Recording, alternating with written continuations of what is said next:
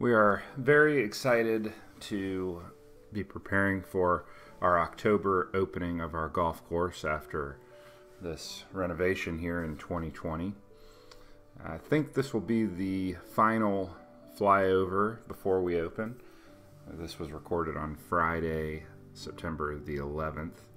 You can see the tees, fairways, and the greens, the bunkers, bunker surrounds, cart path.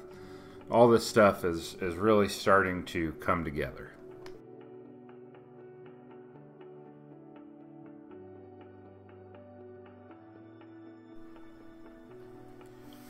Now we are continuing to spot sprig some areas, kind of around the perimeters in particular, like this maintenance road here, continuing to work on growing that in. And we will turn a little bit more of our attention back to some of these kind of peripheral areas. We've been really focused on growing in the greens, tees, and fairways. As you can see here with hole 2, it really looks incredible.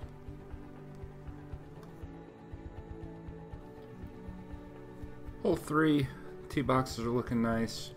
We have had a fair amount of washouts, some link banks in different areas. You see some repair work here. And hole 3 fairway has given us fits. We've had to touch up a lot of areas on it, re-sprig several areas, really one half of the whole fairway. But it's starting to come together finally. I think we've turned the corner on it. You see the green complex looks amazing. We are waiting on a fencing contractor to shore up the area here behind the green, so visually have that fixed. Wow, and look at hole 4, the transition there between the tee complex and 3 green just looks amazing. You'll see that pile of material there. We're using that for top dressing, which is really helping to grow in, and we'll be depleting that over the next month, getting rid of that pile. And kind of coming in low here on the drone, but it's kind of nice to get that visual. The water's really high, but how good does that green look? Pretty amazing, really.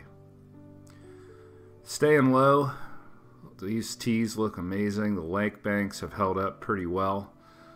The approach, look how visible the green is. Look how beautiful those bunkers look. Again, that pile will be gone, but just imagine that view from the tee, which the camera was pretty much at eye level there.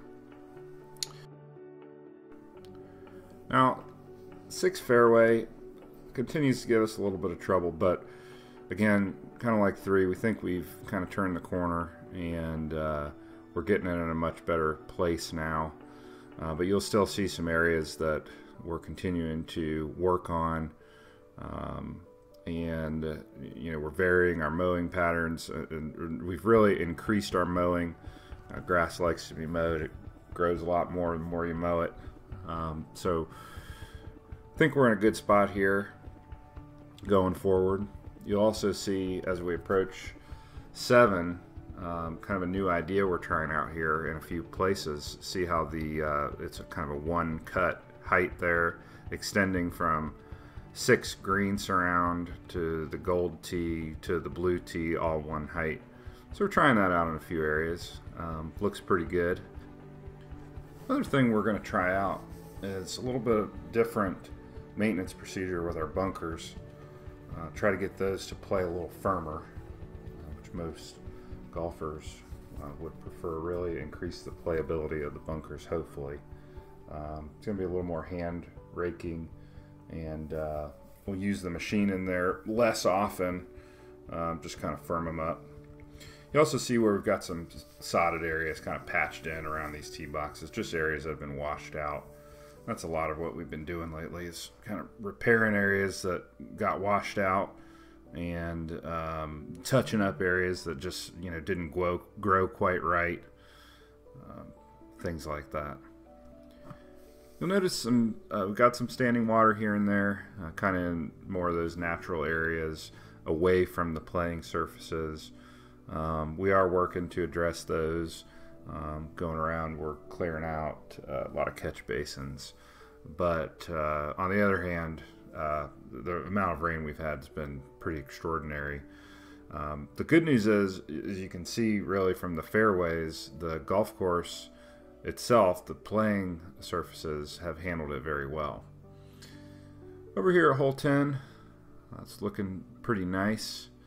You can see the fairway looks really good. We're not putting in, by the way, we're not putting in a first cut of rough there or anything. That's not what you see. What you see is just the first pass around those fairways. It's a different mower used around the edges there, and just been mowed to a slightly different height before the rest of it was mowed. You also see on the greens, you know, that one's got a little tinge of that top dressing to it. So the pile of material, you know, not just by 4, but also you saw it kind of behind 8T, and to the left of 7, there's another material, using that for top dressing. As you could see right there when I almost hit that tree, it was very, very windy out when I was flying. Not really a great day to fly a drone, but got it done anyway. There's Tim mowing the fairways. You can see he's circle mowing. You never want to mow all in the same direction. You got to vary the way you mow so that the grass doesn't get used to laying one way. But this fairway was one of the last ones done there where all their equipment was, and it's looking great. You see around the edges of the green, you see some kind of sandy areas. We're still maintaining that perimeter around the greens. You got to prevent any encroachment. So you just continually edge those greens to keep the celebration from contaminating your TifEagle green surfaces. This continues to be one of my favorite spots on the golf course, where we lowered this tee box down to water level. Boy, the wind is really pushing this thing here, you can see. But you know, this fairway looks really good. We are going through on the ditch here. We're touching up a few areas with some pine straw. In addition to the in between where the ditch was, we did sprig it with Celebration as well. But doing some fun stuff in there, starting to work on some of those little details. Hole 14, again, that transition between the back of 13 green to the tee complex there looks great. It's a nice look for us. I really enjoy this new fairway bunker. I think it's going to present an additional layer of challenge to our 14th hole. Think about the finishing holes that we've got here now. I mean, you throw 14 in there, 15 has been lengthened. Look how great this is. The tee boxes look fantastic. And as you go through these finishing holes, I mean, they're a great challenge, a great test. So it's going to be fun for all of us to play as often as we can, especially here when we first open up. And we did have that big pile of material here, so you'll kind of see a little patch there where the grass is kind of late to grow in. We're also kind of playing around with the rough height there between the tees and the fairway. Maybe too late in the year to do anything with some of these areas, but we're kind of just playing around with some different ideas.